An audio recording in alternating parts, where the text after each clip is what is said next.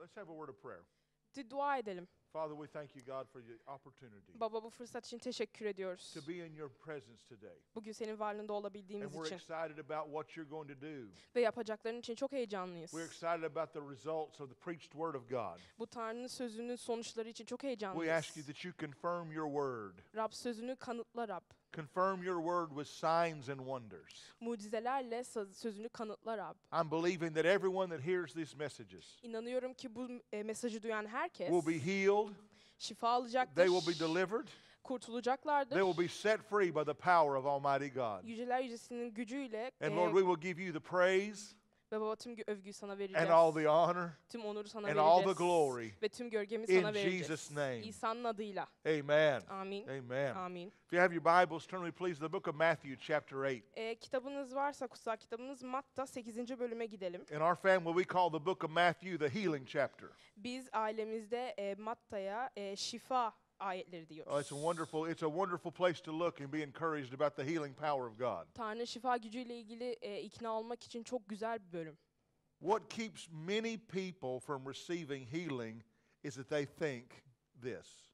İnsanları şifa almalarından durduran şey şudur. This is what you'll hear people say a lot. İnsanların şunu dediğini duyarsınız çok fazla. They'll say things like in God's time. Diyorlar ki Tanrı'nın zamanında. Or they'll say when God is ready. Ya da Tanrı hazır olduğunda derler. Then I'll receive my healing. O zaman şifamı alacağım. Jesus is always ready to heal. İsa şifa vermek için her zaman hazırdır. If it's not God's time, when will it be God's time? Tanrı'nın vakti değilse ne zaman Tanrı'nın vakti If olacaktır? faith is always now, İman şu ansa, şimdi ise we receive our healing by faith. o zaman şifamızı imanla alıyoruz. And if faith is always now, Ve iman her zamansa healing is now. şifa da şimdidir. Let's look at Matthew chapter 8, Matta 8'e bakalım. and I'll read the first 3 verses. İlk 3 ayeti okuyacağım. When Jesus came down from the mountain, great crowds followed him.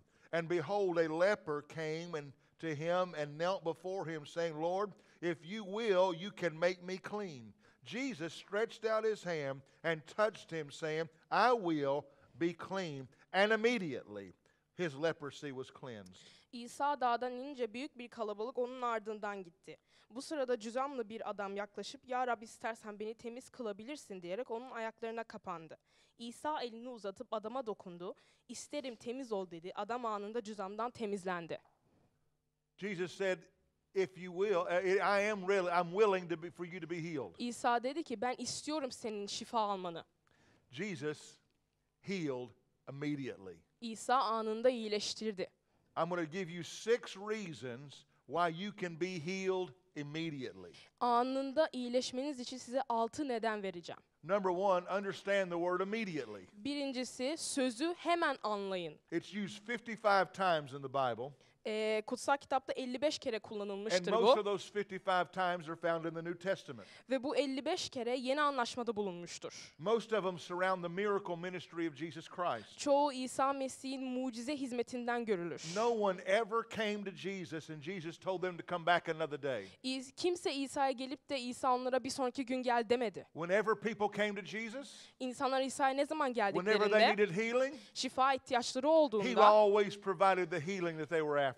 o şifayı Tanrı hep sağlamıştır onlar için. Hebrews chapter 13 verse 8 says, İbraniler 13. bölüm 8. ayet diyor ki Jesus Christ is the same yesterday, İsa- today, and forever. İsa dün, bugün ve sonsuza dek aynıdır. So we understand that Jesus heals immediately. O yüzden biz anlıyoruz ki İsa anında iyileştirir. The Bible says in Hebrews chapter 11 verse 1 Kutsal kitap İbraniler 11. bölüm 8. ayet that 1. ayette diyor now ki faith is.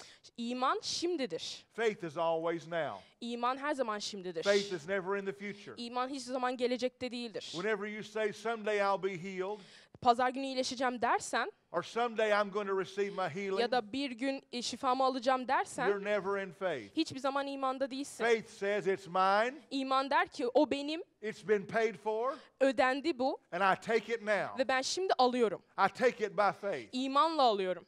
Faith is the ability to go beyond what you can see, feel, taste, and touch. İman düşünüp görebileceğiniz, dokunabileceğinizin daha ötesine gitmektir. Mental assent of the Word of God always is based on what you feel. Tanrı'nın sözünün aklınıza düşündüğünüzde her zaman kendi hissettiğinize göre olur. Just mentally ascending to the Word of God says, I know that God is a healer and I believe the Bible, but I've not received mine yet. Kutsal kitabı okuduğunuzda, aklınızda düşündüğünüzde ben Tanrı'nın dediklerine inanıyorum ama ben henüz şifamı almadım. But this is what faith sounds like. Ama iman şöyle der. Let every man be a liar, but let God's word be true. Herkes yalancı olabilir ama Tanrı'nın sözü gerçek olsun. God said, with his stripes I am healed. Tanrı dedi ki onun kırbaç yaralarıyla ben şifa buldum.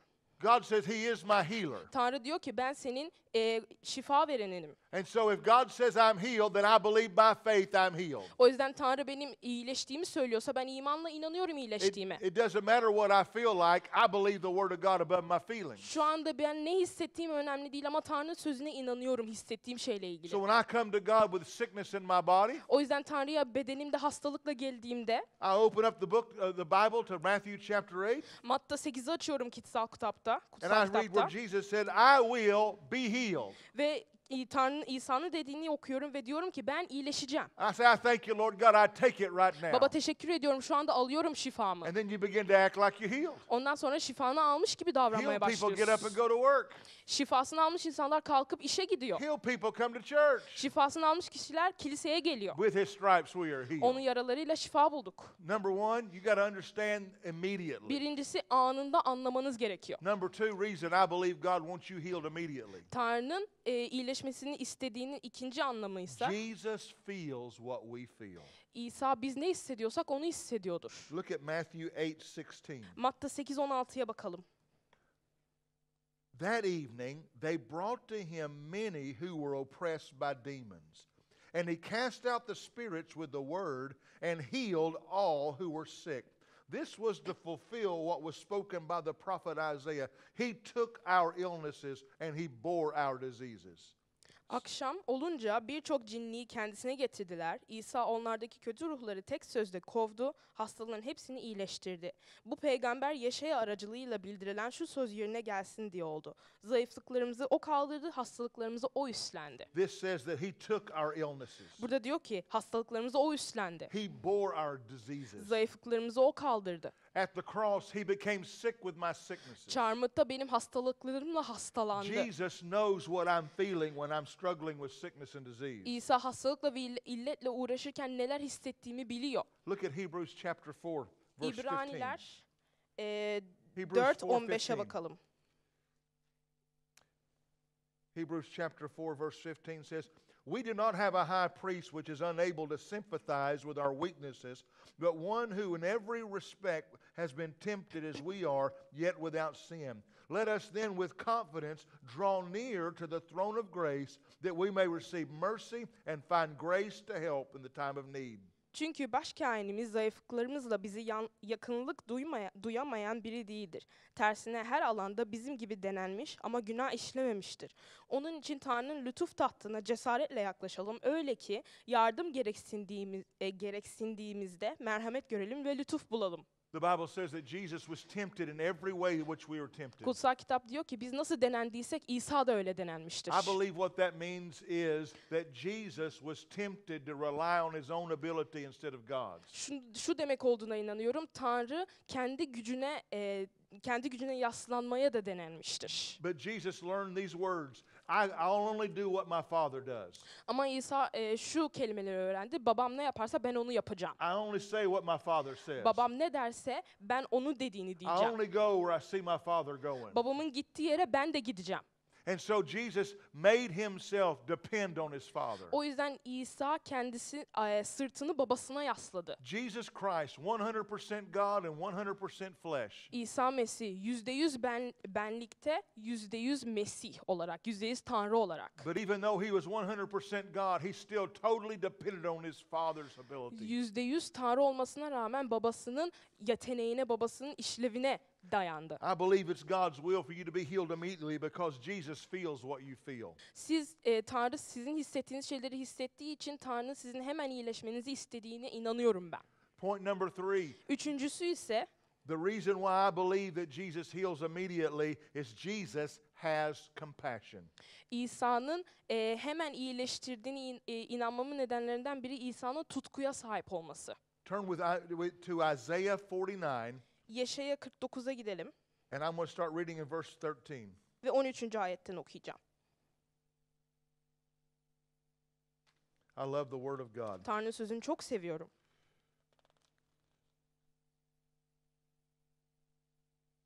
I'll start reading in verse 13. Sing for joy, O heavens, and exult, O earth. Break forth, O mountains, into singing, for the Lord has comforted his people, and he will have compassion on his afflicted. Ey gökler sevinçle haykırın, neşeyle coş, ey yeryüzü. Ey dağlar sevinç çığlıklarına katılın. Çünkü Rab halkını avutacak, ezilene merhamet gösterecektir. Verse 14. 14. ayet. But Zion said, the Lord has forsaken me. My God has forgotten me.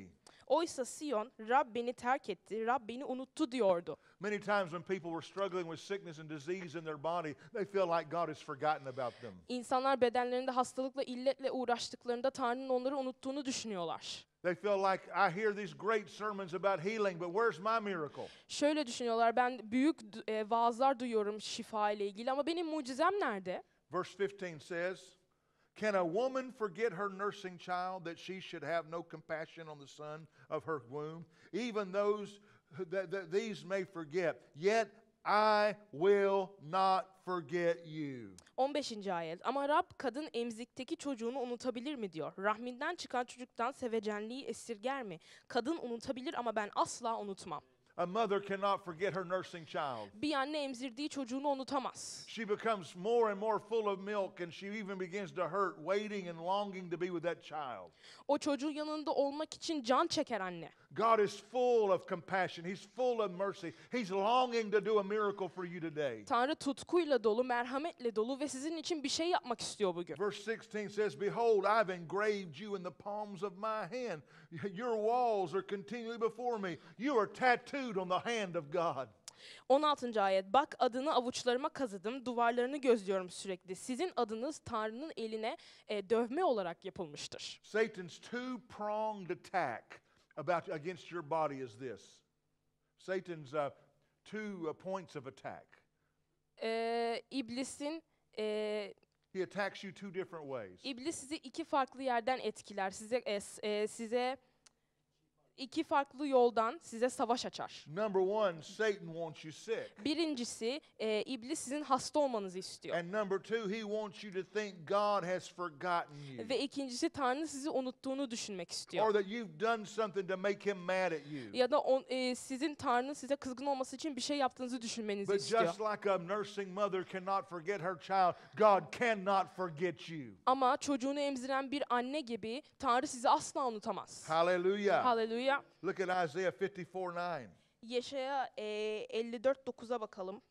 Isaiah 54:9 says, this is like the days of Noah to me. As I swore that the waters of Noah should no more go over the earth, so will I swear that I will not be angry with you. I will not rebuke you. Bu benim için Nuh tufanı gibidir. Nuh tufanının bir daha yeryüzünü kaplamayacağına nasıl ant içtimse sana öfkelenmeyeceğimi, seni azarlamayacağıma da ant içiyorum. Religion tells you that God's mad at you. God's mad at you. He's going to get you for that. Din her zaman size Tanrı sana kızgın, Tanrı sana kızgın ve hesabını ödeyeceksin diyor. Every other religion tells you what you have to do to get to God. Diğer dinler size Tanrı'ya nasıl ulaşabileceğinizi söylüyorlar. But Christianity is the only way to serve God where he tells you what God did to get to you. Ama Hristiyanlık Tanrı'nın size ulaşmak için yaptığı şeyleri anlatan dindir. He said, just as you see a rainbow in the sky, and remember, I'll never destroy the earth again.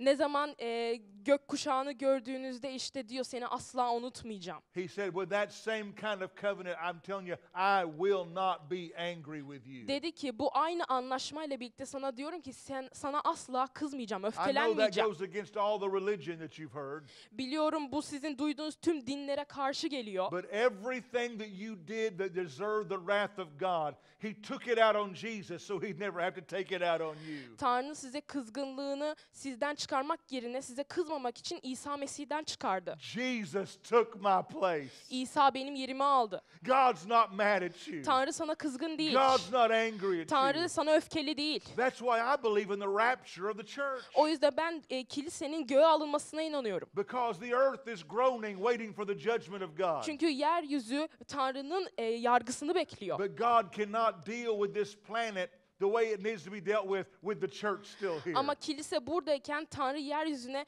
vermek istediği cezayı veremez. So God is a God of compassion. O yüzden Tanrı tutku He tanrısıdır. loves you too much to keep you like you are. Sizi olduğunuz gibi bırakmak istemiyor, çok seviyor. Before Jesus went to the cross to pay the price for your sin, İsa çarmıha günahlarınızı ödemek için gitmeden önce Jesus stopped by the whipping post to pay the price for the healing of your body. İsa sizin şifanız, beden şifanız için yakarıyordu. I believe one of the reasons why you can be healed immediately is because of the compassion of God. Anında iyileşebilmenize inanmamın nedeni Tanrı'nın tutkusu yüzündendir. He's not mad at you. He's not holding out on you. Size kızgın değildir, size öfkeli değildir.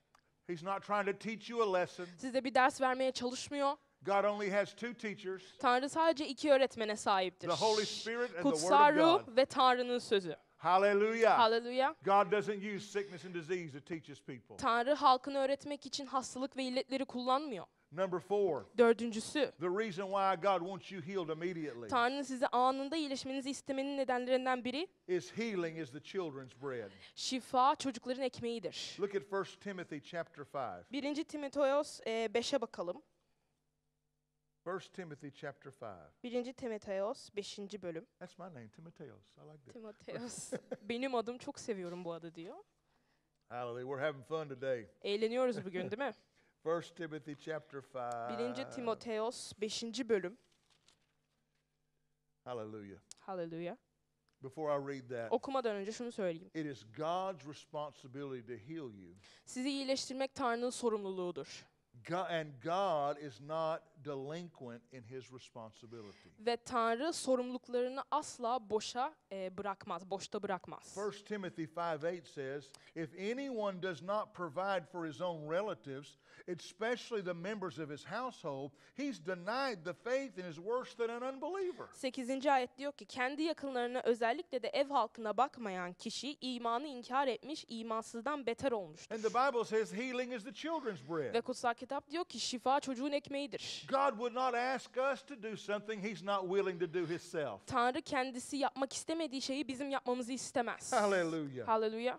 Daily provision is my bread. Günlük sağlayış benim ekmeğimdir. Let's look at this story of Jesus in Matthew chapter 15. Matta 15. bölümde Tanrı'nın şu hikayesine bakalım, İsa'nın. God has commanded us to take care of our family. Tanrı ailelerimize bakmak için bizi göndermiştir, söylemiştir bize. And we're no longer servants, we're sons.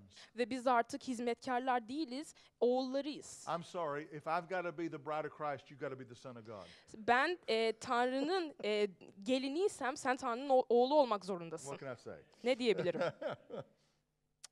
Matthew chapter 15 verse 21. Matta 15 21. ayet.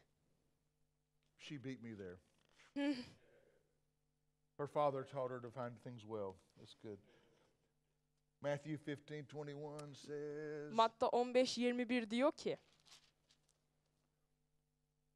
and Jesus went away from there and withdrew to the district of Tyre and Sidon. And behold, a Canaanite woman from that region came out and was crying, have mercy on me, O Lord, son of David. My daughter is severely oppressed by a demon. But he did not answer her a word, and his disciples came and begged him, saying, send her away, she's crying after us. And he answered, I was only sent to the lost sheep of the house of Israel. İsa oradan ayrılıp Sur ve Sayda bölgesine geçti. O yöreden Kenanlı bir kadın İsa'ya gelip, Ya Rab, ey Davutoğlu, halime acı, kızım cine tutuldu, çok kötü durumda diye feryat etti. İsa kadına hiçbir karşılık vermedi. Öğrencileri yaklaşıp, sal şunu gitsin diye rica ettiler. Arkamızdan bağırıp duruyor. İsa, ben yalnız İsrail halkının kaybolmuş koyunlarına gönderildim diye yanıtladı. This was a Canaanite woman. She didn't have a covenant with God. Bu Kenanlı bir kadındı, Tanrı ile anlaşması yoktu. She cried after Jesus, Son of David, have mercy on me.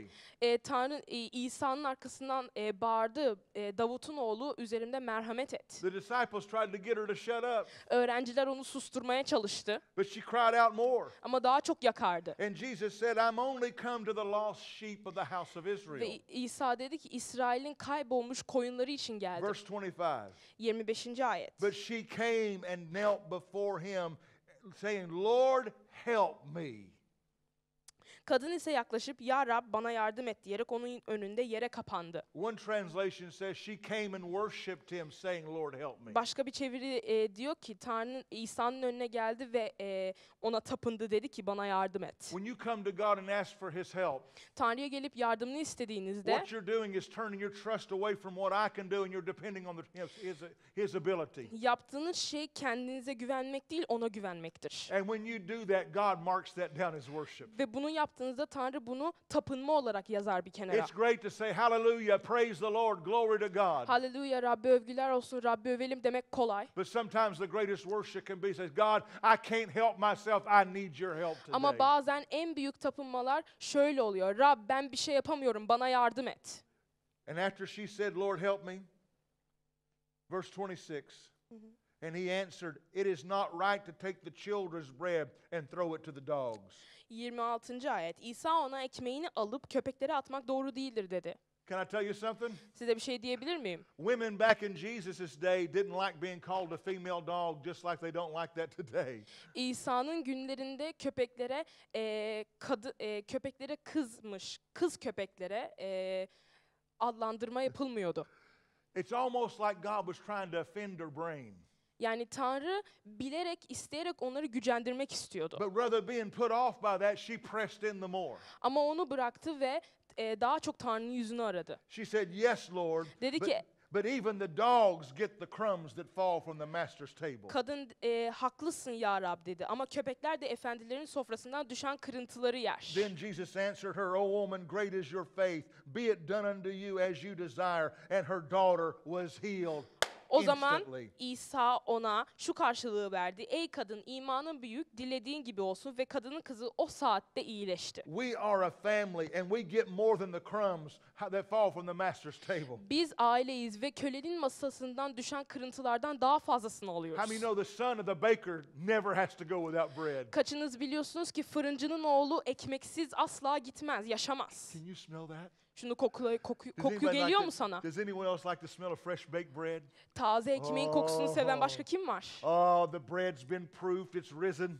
Ekmek yaşıyor, dirildi. Put a little coat of butter on the top. Üstüne biraz tereyağı. And it's sitting in the oven and it's ready to be taken out. Orada oturuyorsun, çıkmasını bekliyorsun ekmeğin fırından. Oh, can you smell that? Hallelujah. O koku geliyor mu? I'm Hallelujah. telling you right now, heaven's ovens are baked with fresh bread Size today. söylüyorum, cennetin fırınları taze ekmeklerle You dolu. don't have to wait till tomorrow. You can have your miracle right now. Yarını beklemek zorunda değilsiniz. Mucizenizi şimdi I'm alabilirsiniz. preaching the word of God to you. Ben size Tanrı'nın sözünü vaaz ediyorum. Faith comes by hearing and hearing by the word of İman God. Tanrı'nın sözünü duymakla ve duymakla gelir. Faith is coming into your house right now. İman şu an sizin evinize geliyor. Faith is coming into your room right now. İman şu an odanıza geliyor. Faith is coming in this lady right now. İman şu an bana Hallelujah. geliyor. She's going to Hallelujah. run and not be weary. Şimdi Hallelujah. koşacağım ve yılmayacağım. I'm telling you right now, reach up there and pull you off some bread. Şimdi oraya gidin, taze ekmeğinizi alın. Take the butter of the Holy Ghost and spread it all over the top of it. Kutsal Hallelujah. ruhun tereyağını alın ve ekmeğin üstüne sürün. Let the butter of the Holy Ghost run down your elbow. Kutsal ruhun tereyağı ellerinizden aksın. And take your prestigious helping as a child of the Most High God. Ve size o güzel hizmeti vermiş kutsal ruhtan alın ekmeğinizi. Hallelujah. Hallelujah. Glory to God. Rabbi övgüler olsun. I believe God wants you healed immediately. İnanıyorum ki Tanrı sizin ansızın iyileşmenizi istiyor. Number 5. Beşincisi, We're doing really good on time. çok iyi gidiyoruz değil mi vaktimizle? Here's the reason why I believe God wants you healed immediately. Tanrı sizin anında şifanızı almasını istediğim, inandığım şeyden biri. Sickness is oppression from the devil. Hastalık iblisten baskıdır. 1 John 3:8 says 1. Yuhanna 3:8 diyor ki, that Jesus was manifested to destroy the works of the devil. İsa iblisin işlerini mahvetmek için işledi. Acts 10:38 says Elçilerin İşleri 10:38 diyor ki, that God anointed Jesus of Nazareth with the Holy Ghost. İsa, Tanrı Nasralı İsa'yı kutsal ruhla Who mesetti. went about doing good iyilik yaparak, dolaşarak And he healed everyone who was oppressed by the devil. iblisin altında baskıda olan herkesi iyileştirdi. Hallelujah. Hallelujah. Sickness and disease is an oppression. Hastalık ve illet baskıdır And it comes from the devil. ve iblisten gelir. The thief comes to steal, kill, and destroy. Ne diyor? İblis çalmaya, hırsız çalmaya, öldürmeye ve mahvetmeye But gelir. Jesus said, I've come to give you life and life Ama more İsa abundantly. diyor ki sana bol yaşam vermeye He's a geldim. good God. O iyi bir Tanrı, He is absolute good. o iyilikle doludur. There's no bad in him. Onda kötü yoktur. At absolute cold, when it's absolutely cold, Her şey soğuk olduğunda, there is no heat left in the air. havada sıcaklık olmadığında, But that is hundreds and hundreds of degrees below zero. yani sıfırların altındayken, Even with if it's 20 degrees below zero, yani 0 derecenin altında düşmüş there's- olsa bile there's still heat left in the air. ama havada hala bir sıcaklık var. But God is absolute good. Ama Tanrı hala çok There iyidir. is no bad in him. Onda kötü yoktur. So God is here to do you good today. O yüzden Tanrı size iyilik yapmak için burada bugün. Healing is the children's bread. Şifa çocuğun ekmeğidir. You are being oppressed by the devil. İblis tarafından baskı görüyorsunuz. Recognize those symptoms in your body, that pain is of the devil. Bedeninizdeki semptomlar, o acı iblistendir. And it's coming out today in Jesus' Ve bugün name. gidiyor İsa'nın adıyla. I don't believe you're demon possessed. Ben cinle tutsak olduğunuza inanmıyorum. I believe that man is a spirit, he lives in a body and possesses a soul. İnanıyorum ki insan bir ruhtur ve bir bedende yaşar. My spirit man is eternal. Benim ruh adamım sonsuzdur.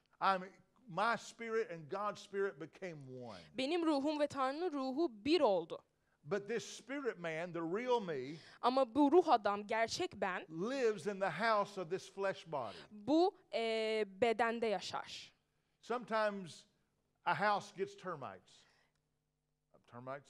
Sometimes a house gets bugs. Bazen evler böceklerle dolu olur.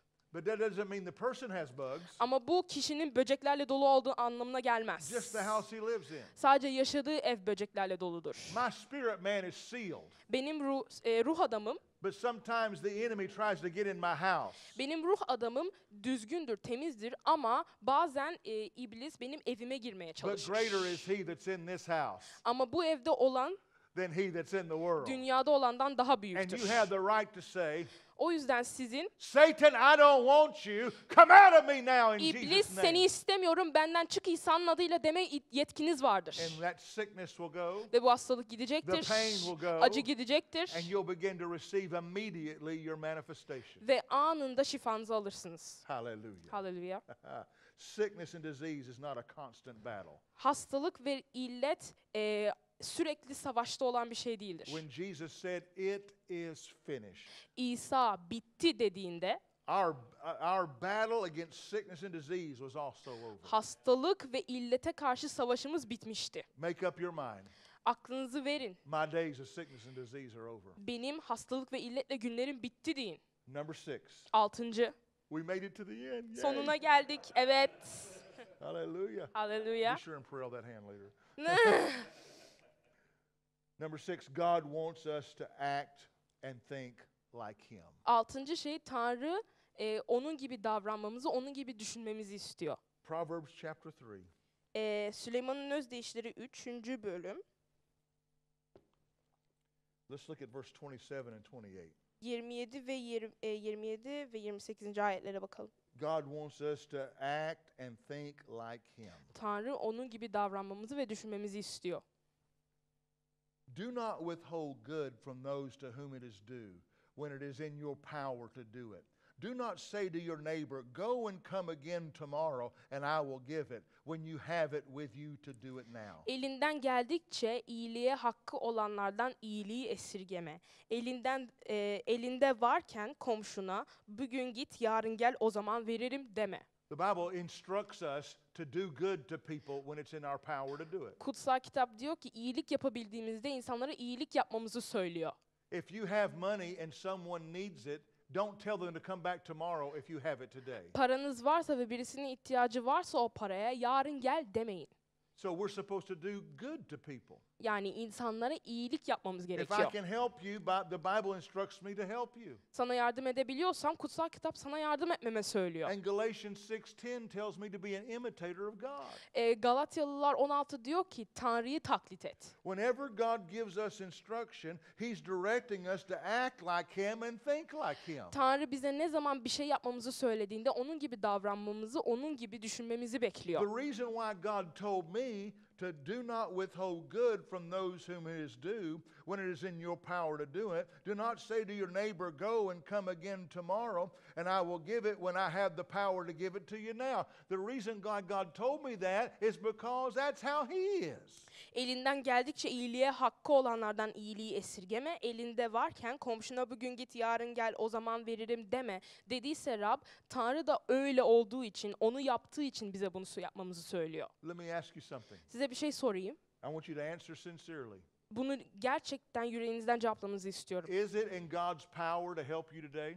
Bugün sana yardım etmek Tanrı'nın elinde mi? If you don't think it is, this sermon probably doesn't mean that much to you. Tanrı'nın elinde olmadığını düşünüyorsanız bu vaaz sizin için değil. But those of you that believe God can do anything, Ama Tanrı'nın her şeyi yapabileceğini düşünenler, you believe that God created the heavens and the earth. Tanrı'nın gökleri ve yeryüzünü yarattığına inanıyorsanız, You believe that God said light be and light was. Tanrı'nın ışık ol dediğinde ve ışık olduğunda inanıyorsanız, You believe that He did all this for us. bunun hepsini bizim için yaptığına inanıyorsanız, So let me ask you a question. size bir soru sorayım. Is it in God's power to help you today? Bugün sana yardım etmek Tanrı'nın elinde mi? Then God is a good God, and He is not only has the ability, but He is going to help you today. Tanrı iyi bir Tanrı'dır. Sadece size bugün yardım edecektir. God will not tell you to come back tomorrow. Tanrı yarın gelmenizi söylemeyecektir size. He's going to heal you right now. Şimdi size şifanızı verecektir. I want you to stretch your hand toward me right now. Şu an ellerinizi bana doğru uzatmanızı istiyorum. The reason I want you to do that is because it's just an act of faith that you're ready to receive. Bunu yapmanızı istememin nedeni şu an bu iman hareketi. And I'm going to stand in my authority. Ve ben yetkimde durmak istiyorum. And I'm going to release the healing power of God. Ve Tanrı'nın şifa gücünü aktaracağım size. This healing power of God is already in you. Bu Tanrı'nın şifa gücü zaten içinizde. I'm not giving you something you don't already have. Sahip olmadığınız bir şey vermiyorum size. But you and I are coming into agreement today. Ama siz ve ben bugün bir anlaşmaya giriyoruz. That we're going to take immediately what belongs to us now. Ansızın bizim olanı anında alacağız. If it's already mine, I don't have to wait another day. Benimse bir gün beklememe, başka bir gün almama gerek yok. You wouldn't tell somebody you were witnessing to about salvation, well, no, I don't want to pray for you. Come back tomorrow and get saved. Kurtulmak isteyen birine, iman etmek isteyen birine hayır yarın gel duayı ederiz demiyorsunuz. You'd want to seal the deal right then. Pray right now. Anında onlarla dua etmek istiyorsunuz. Tanrı'ya getirmek istiyorsunuz The onları. hand of God is on this young lady. Amen. It's on you. Amen. You can say that about yourself. Tanrı'nın eli üzerimdeymiş, bunu alıyorum. The hand of God's on her. Amen. The anointing of God is on her. Amen.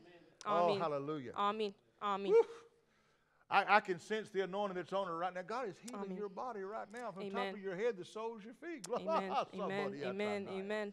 Hallelujah. Hallelujah. Hallelujah. So we're not trying to get you we're not trying to get something you don't already have. Sahip olmadığınız bir şeyi size vermeye çalışmıyoruz. But we're going to come into agreement right now Ama şimdi anlaşmaya gireceğiz. that the healing power of God that belongs to you Size ait olan Tanrı'nın şifa is gücü going to rise up on the inside of you. içinizde artacak, büyüyecek. Stop looking for God to heal you from up there. Tanrı yukarıdan sizi iyileştirmesini beklemeyin. It's Christ in you, the hope of Mesih glory. içinizde, He's in you right now. içinizde şu anda o. So in the name of Jesus, stretch your hand this way. İsa'nın adıyla elinizi uzatın. In the name of Jesus, İsa'nın adıyla take your miracle right now. mucizenizi alın şimdi. So repeat after me. In the name Benden of sonra Jesus, tekrar edin. sickness, Hastalık, disease, illet, devil, iblis. I don't want you. Seni istemiyorum. Let me go now. Şimdi bırak gideyim.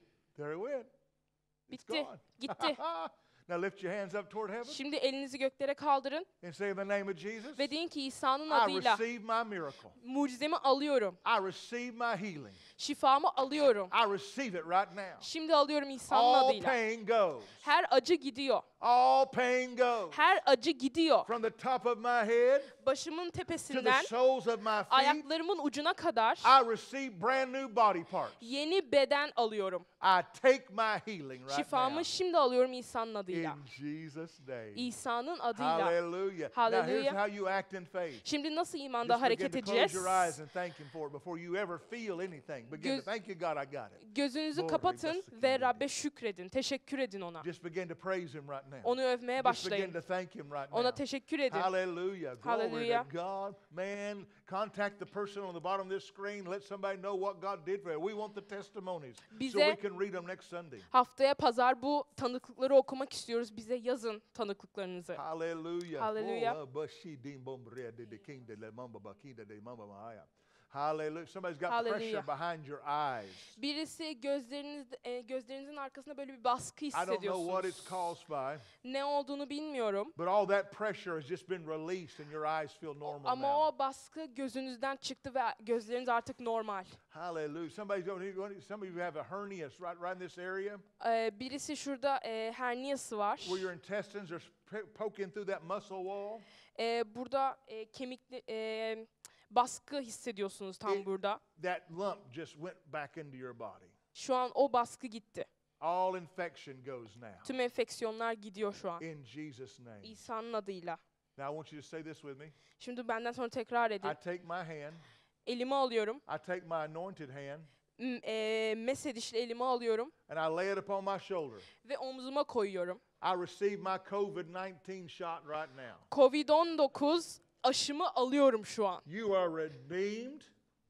Sen yeniden doğdun. You are exempt. Sen Moi. muafsın. You are moi. Muafsın sen. You are sick. You whoop. Whatever. You are redeemed. You're exempt. Şu an muafsın And you do not have to put up with this disease. ve bu illetle uğraşmak zorunda değilsin. In Jesus' name. İsa'nın adıyla. Hallelujah. Hallelujah. That's the power of God. Bu Folks, it's the Tanrı'nın gospel. gücüdür. Bu It's the- müjdedir. It's the they're laughing back there because I'm trying to say Turkish words. Şimdi I can't arkada say them. gülüyorlar Türkçe kelimeler Hallelujah. söylemeye çalıştığım için. That's okay. Sıkıntı yok. God's good. Tanrı iyidir. In Jesus' name. İsa'nın adıyla. The hand of God's on your life. Amen. The power of God's on your life. Hallelujah. God's got Hallelujah. something special for you in Jesus' Amen. I name. take it in Jesus' name. Hallelujah. Hallelujah. Thank you, Lord. It's Thank up you, here, isn't it? Jesus. Glory to Yes. God. Hallelujah. Hallelujah. Thank you, Lord Jesus. You did a Hallelujah. good job with this one. Hallelujah. Good Hallelujah. job, Pastor. Hallelujah. We like her. Hallelujah. 3 people clapped. There's Üç- only 3 people here, but Sadece 3 kişi alkışladı. Sadece 3 kişi var burada ama we're having neyse. fun now. Eğleniyoruz. You can tell when the anointing lifts because I start having fun again. Glory to God. Mesaj işi gittiğinde I- söyleyebilirsiniz. Artık çok I eğleniyorum love çünkü. preaching. Vaaz etmeyi çok I seviyorum. love preaching in Istanbul, Turkey. İstanbul'da vaaz etmeyi çok seviyorum. I love this church. Bu kiliseyi çok seviyorum. I even love Sam. Sem'i bile çok seviyorum. I think he's awesome. Harika biri olduğunu düşünüyorum. I mean, there's a couple of times there I was wavering, Birkaç kez oldu yani beğenemedim. but I still love him. Ama hala seviyorum onu.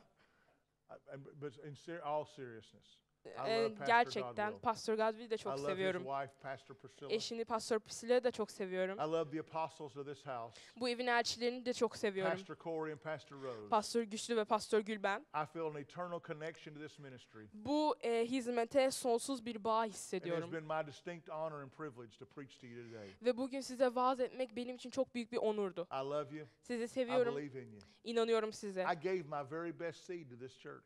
Bu en büyük, en iyi tohumumu bu kiliseye 3 verdim. years ago, I brought my daughter here. 3 yıl önce kızımı buraya getirdim. Her name is Hope, Adı Hope. and I just left her here. Ve şimdi onu orada böyle bıraktım, onu burada gittim. Pastor Godwin, you're not going to take her home? No, I'm leaving her here. No. Pastor Gavi dedi, evine götürmeyeceksin mi onu? Yo, burada kalacak o. Thank you for loving my daughter. Kızımı sevdiğiniz için çok teşekkür ediyorum. Thank you for everything you guys have done for her. Onun için yaptıklarınız, her şey için çok teşekkür And I ederim. can't wait to come back and preach to you again. Ve size tekrar vaaz etmeyi sabırsızlıkla bekliyorum. Live and in person. Gerçekte sizler de burada olduğunuzda. Hallelujah. I love you. Sizi seviyorum. Bye. Bay bay.